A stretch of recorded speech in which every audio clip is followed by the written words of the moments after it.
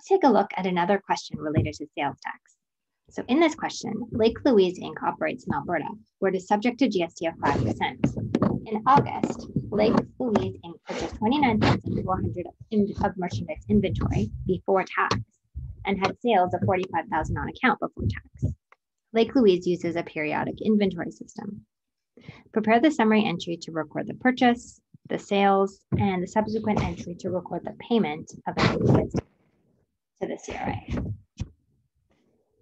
All right, let's just start with one thing at a time. So we know we've got GST of 5%. And here we can see that they purchased $29,000 of merchandise inventory before tax. And we've got this extra information. We've got a periodic inventory system. So let's start with that. So let's say debit. They purchased it. So they purchased inventory. So we know that because it's a periodic inventory system, we're going to put it to the purchases account as opposed to the inventory account. So we know we've got purchases of $29,400. And we know we're going to have a debit to GST here because when we purchase goods, when companies pay GST, that's an input tax credit for them, so they can get it back. But when they receive GST from their customers, they have to give it to the CRA. So it's we settle net of those two amounts. So we're going to put this in a GST receivable account.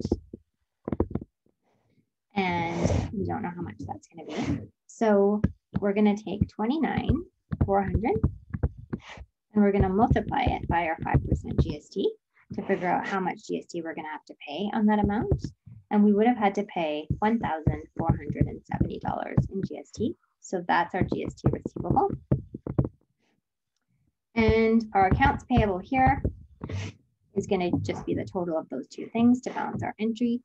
So we're going to have $30,870.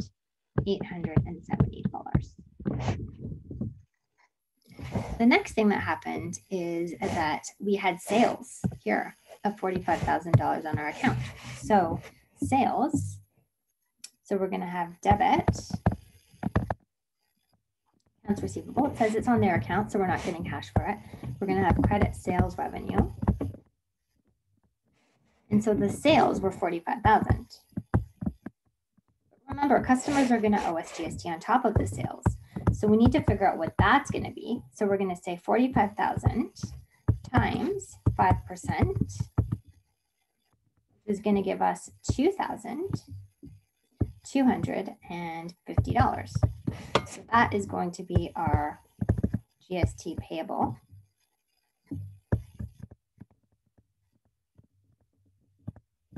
Here, $2,250.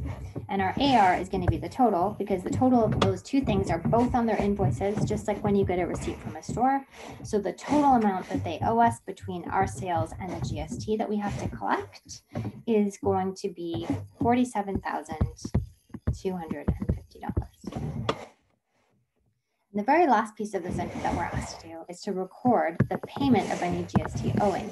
And so what the question is looking for us to do here is to realize that we have a GST receivable and we have a GST payable in the question, and that we're going to remit net.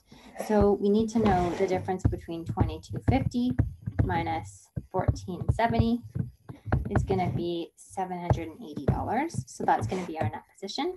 But because we set up these two accounts on our balance sheet, the gross amounts, we're going to need to clear them out.